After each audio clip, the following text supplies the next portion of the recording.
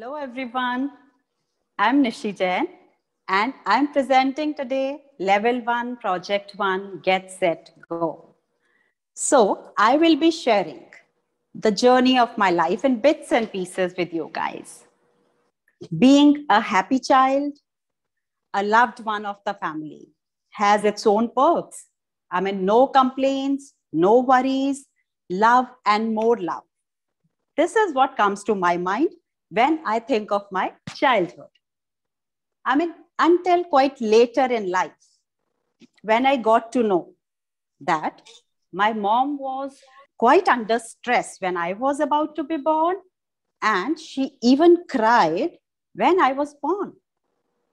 You guys must be wondering. Seeing to me now, even that time I must be a healthy child. But I was the second daughter of the family. And in those days, it was mandatory to have a son. The sooner, the better. Obviously, I was a little heartbroken. And for a while, I felt unwanted too. But surprisingly, it didn't last long. Why? Because I was surrounded with so much of affection and love everywhere that I could not doubt anyone.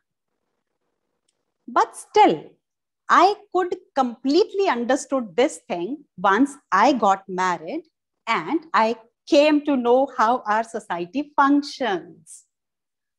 So maybe the same way my mom was trying to accomplish something or she wanted to please her family. Anyways, saying with utter proud that today I am the most favorite child of my mom. Well, life moved on. Got married from hardcore Punjab to hardcore Madhya Pradesh. Cultural shock.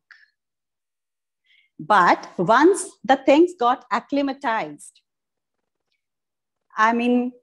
everything was wonderful. Then I realized the power of adjustment. Even today, I pat my back for that. Then I got busy with raising kids and all. Then my husband got a very good business opportunity and we shifted to Ahmedabad some 20 years ago.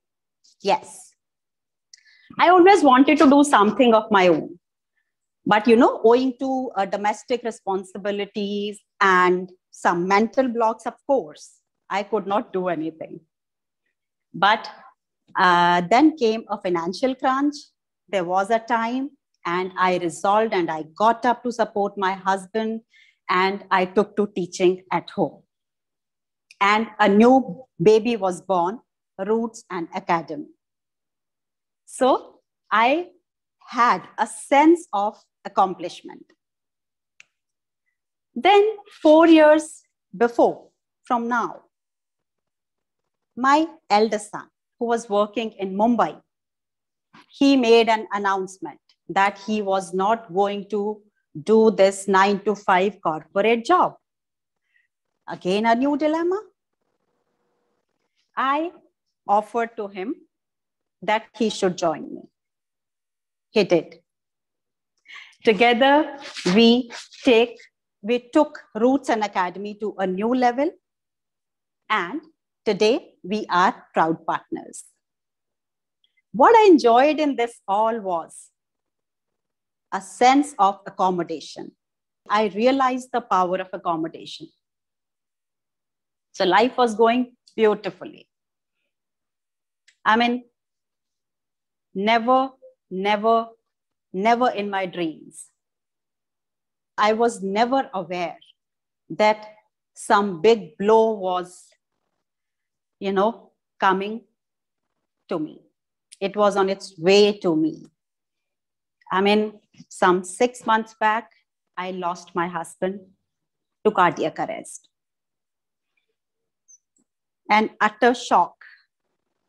Even today, I'm struggling to get along with my life. I don't know what to accomplish with this unfortunate event. But I have always lived my life with these lines, that wherever life plants you, bloom with grace. Thank you.